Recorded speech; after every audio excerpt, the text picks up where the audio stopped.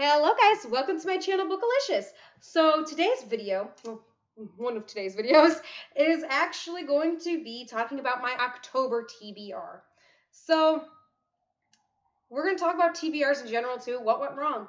Last month I put 5 books on my TBR and I did a readathon where I picked out like 7 books and I overwhelmed myself last month, I believe, because I just had way too much on my plate. And so this month, I don't have a TBR. And I'm going to make a TBR video without a TBR. This month's TBR is just going to be read all of my spooky books. Not all of them. I'm not going to force myself to read all of them. Just read my spooky books. That's what I'm doing. I have a bunch of spooky books. And I'm just going to pick as I feel. Because maybe it'll help me to get out of this slump. Because I'm in a slump. So I'm thinking I'm going to pull myself out of this slump. And just, get out of the slump. I'm pulling myself out. That's like, this is my outside person pulling my inside person out of the slump. Pulling myself back into me.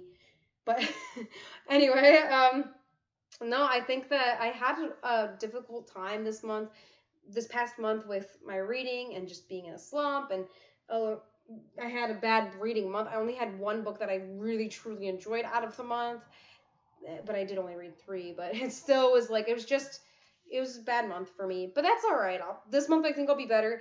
Especially since I'm not going to partake. I wanted to do this bookathon pretty bad. But I just don't think that I'm ready for it at this moment in time. I think that I'm too stressed out to have myself going through that. Because my husband's deploying soon. And I take care of a little baby dog. And things are just kind of piling up right now. So once I get myself together here, I think that things will be better, and then I can maybe go back to making like real set TBRs. But for right now, like maybe next month, no, maybe not next month, but like probably December. I think December maybe I can get back into making real TBRs. But for right now, it's just not in the picture for me. So I will talk about some books that I'm excited to read, but I'm not sure if I will. So this is like to be read, I'm excited, might not actually read. So I do have a pre-order on What If It's Us by Becky Albertalli, and that's going to come on October 9th. And I am starting Beautiful Boy by David Sheff.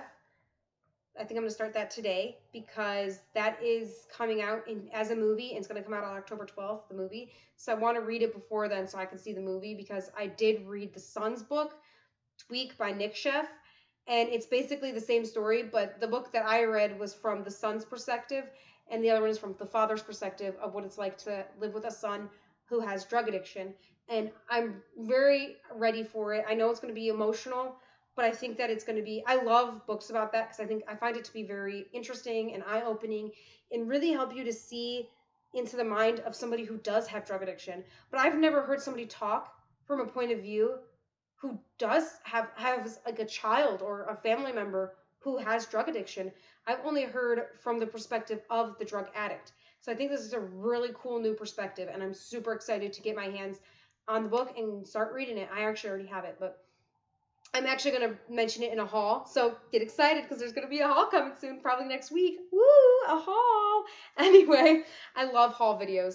Those are some of my favorite to watch and some of my favorite to film.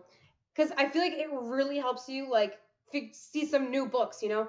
Especially because everybody's got different reading tastes. It'll really help. I feel like I love watching hauls because I love hearing people talk about books.